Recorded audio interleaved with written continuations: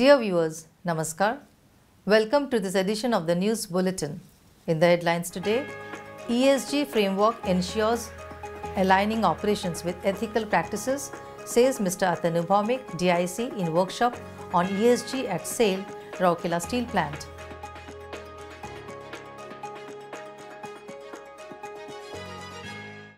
Two-day program Sampurna held for women employees at CPTI of SAIL RSP.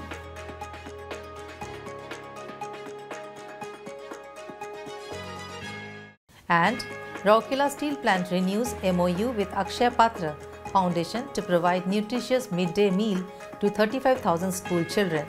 RSP to spend about Rs 2.8 crores per annum. Now the news in detail. ESG framework provides the essential tools to meet stakeholder expectations and ensures aligning operations with ethical practices, said Mr. Atanu Bhaumik, Director in charge, while speaking in the inaugural session of Learn from Each Other workshop on environment, social and governance, held at the Gopabandhu Auditorium of SAIL Rourkela Steel Plant on 13th November 2024. The one-day workshop was attended by more than 60 participants from Bokaro Steel Plant, Bhilai Steel Plant, Durgapur Steel Plant, IIS CO Steel Plant and RSP. Mr. Tarun Mishra, EDHR with the additional charge of ED projects, Mr. Alok Verma, ED Mines with the additional charge of ED works, and Mr. D.K. Shetty, Head Social and Ethical Compliance, Sustainability Services, South Asia Region Bureau Visitors were also present on the dais. Many CGMs and senior officers of the plant were also present on the occasion, highlighting the importance of adopting best practices to drive meaningful change. The DIC further said, "Our shared vision of a sustainable future ensures that our business thrives, communities prosper and the environment is preserved for future generations." He encouraged all participants to actively contribute to RSP's journey toward obtaining the responsible steel certification at the earliest. Mr. Bhaumik also inaugurated the implementation of the ESG framework at RSP. Mr. Mishra in his address spoke on the evolution of the global economy from the agrarian 17th century to the industrial era in the 20th century and now to the technology-driven and ESG-focused 21st century, tracing the journey from coal as a primary fuel to nuclear energy and the current emphasis on alternate energy. He stressed the growing importance of responsible business practices in industries. Speaking on the occasion, Mr. Verma emphasized upon exploring innovative ways to reduce carbon footprint, keeping in mind societal impact and sustainable growth.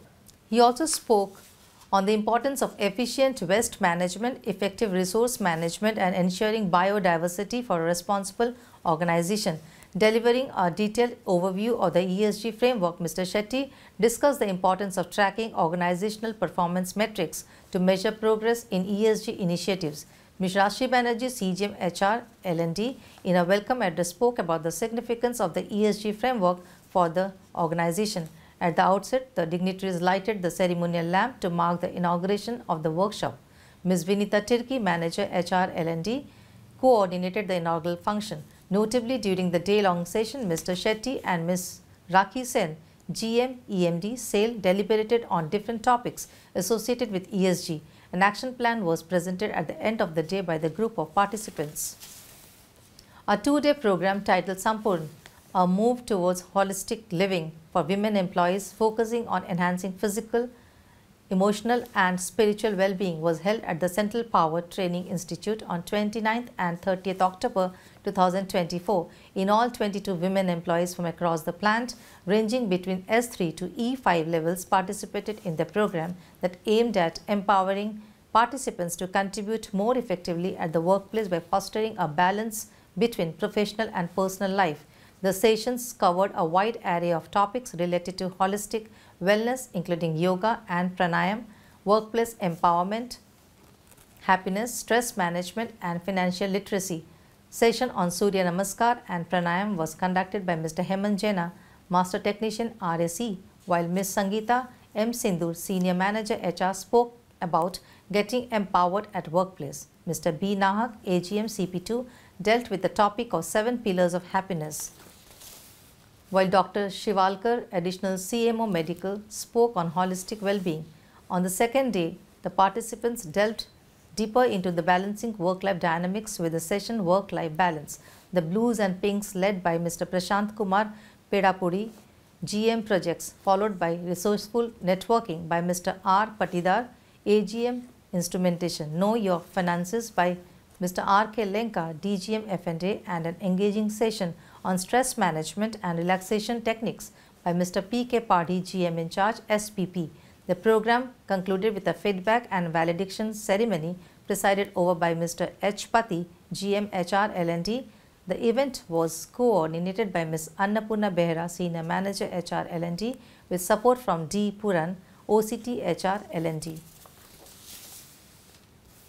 The MOU between Rourkela Steel Plant and Akshaya Patra Foundation for provision of midday meal to 35,000 school students on every working day was renewed on 11th November.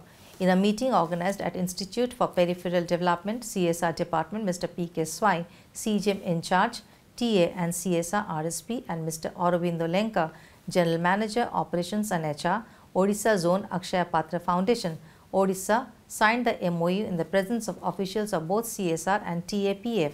The MOU is valid for a period of 3 years, benefiting 35,000 students of government and government-aided schools of Latikata and Bisra revenue blocks. For Rourkela Steel Plant, the financial commitment will be approximately Rs 2.8 crores per annum. It is worth mentioning here that Akshaya Patra project is being implemented in Rourkela with the combined effort of Rourkela Steel Plant, Akshaya Patra Foundations and Government of Odisha since the year 2014. RSP had made a capital investment of Rs 8.24 crores for setting up of the entire facility and is also contributing annually for the operation of the project. And with this, we come to the end of this news bulletin. Namaskar.